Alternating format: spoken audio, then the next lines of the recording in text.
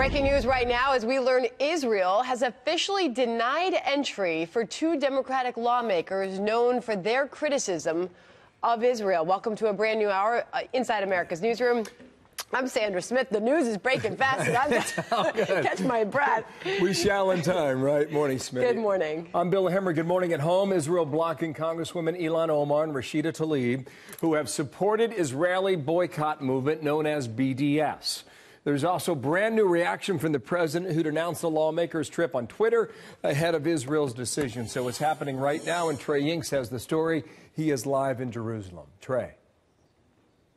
Bill, the Israeli government making a last-minute decision to ban these two congressmen from entering the country. Representatives Ilhan Omar and Rashida Tlaib were scheduled to visit Israel on Friday. Suspected of promoting the Boycott, Divest, Sanctions, or BDS movement, the members will be denied access in accordance to an obscure 2017 law in Israel that allows the government to deny entry to those who encourage these actions within the movement.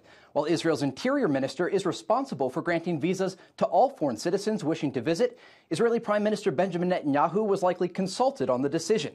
Fox News can confirm that President Trump spoke with Prime Minister Netanyahu this week about the issue, and this morning the president tweeted, quote, "It would show great weakness if Israel allowed Rep. Omar and Rep. Tlaib to visit. They hate Israel and all Jewish people, and there is nothing that can be said or done to change their minds.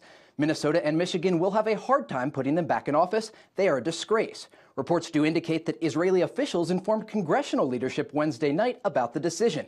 Just last month, Israeli ambassador to the United States, Ron Dermer, said his country would not block any member of Congress from traveling here.